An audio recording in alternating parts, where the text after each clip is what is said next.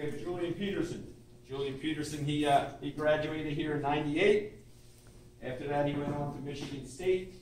As a junior, he was honorable mention All-American. His senior year, he was an All-American, had 15 sacks his senior year, 5-time Pro Bowler. In 2000, got drafted in the first round by the San Francisco 49ers, 16th overall in the first round. Like I said, 5 Pro Bowls. 2006, signed with the Seattle Seahawks, with the Pro Bowl with them as well. Finished his 11-year career with the Detroit Lions. Again, he's a Valley Forge Trojan. Came up here, to spend a couple of minutes with you guys. So we appreciate everything you coming out. So guys,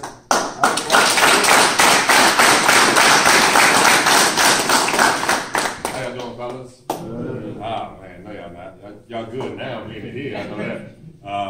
Man, it's been a long time since I stepped foot on this campus. Actually, this guy right here, Sheldon Farmer, this was my roommate in the college. And he can tell you my first day here. First of all, I was the tallest one on the campus at the time. And, your issued shorts that you normally get, okay, they didn't have none on my size. So they gave me the swimming track shorts. So I was like the little retarded kid with the big guy with the small shorts. So that was me. And like the majority of you guys, I don't know if y'all really enjoyed this and liked this environment from the beginning, but I was a very advocate. I couldn't stand this place, hated it to death. Cried, wanted to call my mom and them, like, I don't even want to be here. I don't need this military stuff. I don't need nobody telling me what to do. That was not my problem. I just wanted to get my academics right. But for me, coming here is one of the best things I've probably ever done in my life. Because being through this situation right here got me prepared for later on in life. I know y'all had seen highlight reels of Coach Saban, Nick Saban. Okay, that was my first coach. So just imagine, coming from this, already getting yelled at as a plebe and all that, Coach Saban couldn't do nothing to me to break me down. So that actually helped me out a lot being here. Coaches and everybody and all the rest of the staff telling me what I didn't want to do. But this right here will definitely have you appreciate all the rest of the guys you went to war with in this particular time of your life. So as you can see, I'm still friends with my roommate, 20 years ago. I'm getting old. And the reason why I'm here, because I have my son, my oldest son here. I don't see out there somewhere, but he's 13. He's coming here. He looked at me like, I don't want to go here, doing this here. You know how like our young guys do now. Twist your head, look down. I don't care what he's talking about. This is going to be the best situation for you. There's been plenty of guys. The role has already been paid. And once you get through this, you can have a successful life afterwards, not considering either sports or other entrepreneurships. Also, you have a lot of alumni that came out of here. So once they say, oh, you went to Valley Forge, they already know that your character and you are stand-up guys who can deal with adversity no matter what is presented to you. Now, on the football side of things, I love it here because I love to kick ass. And kicking ass here was our thing. How many games did we lose? One, 2 years? And we didn't have this, which y'all had. We had a bench press, couple dumbbells, and I was a guy, Coach Mike can tell you, I was not the guy who always loved the weight room at the time. But, I mean, obviously y'all have got a lot better since I'm returning right now.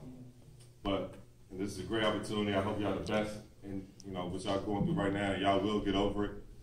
This is, I'm telling you, lead you to another direction and y'all can be successful at whatever pursuing in your dreams in life y'all want to do. As Coach said, I was a 5-time Pro Bowler. I'm the only guy in the NFL history that ever played four different positions in one game. Not a lot of people have done that. I played corner, defensive end, safety, and linebacker. So look at us.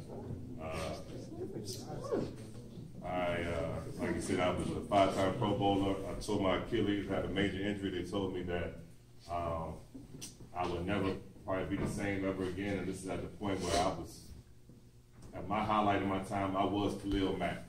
I'm the reason why Khalil Mack making this money right now. I was him. I tore my Achilles. It's like, oh, he might not be the same. After that, I had 1 year of rehabbing, had a Pro Bowl alternate, first alternate, After that, I went to 3 straight Pro Bowls after that. So even with injuries and all that, and people say that you can't do anything, you can't. Another thing, like for the NFL, if you get to that point and you're about to get drafted, whatever, it's a part on there they say about the Wonderland test. I don't know if y'all heard about that. It's similar to the SAT. Well, for me, I said, F that. I didn't care about that. I played football. So I abracadabra that thing. Got the lowest score on it. They told me to take it again. Abracadabra.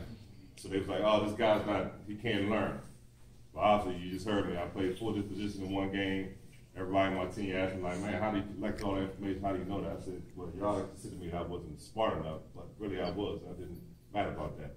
But staying that meaning, whatever you put your mind to, when you have your mind set on what you want to do, and you continue to follow the dreams, it's always going to be paths and ditches and stuff that's going to bump you up in the road. As long as you stay to your total path, you can get there. And with that being said, man, I hope y'all the best, and y'all goals and y'all dreams, and win today.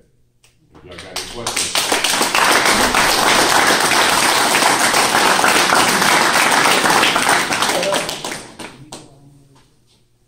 Y'all got any questions or anything? Please, come on. Somebody got to have one.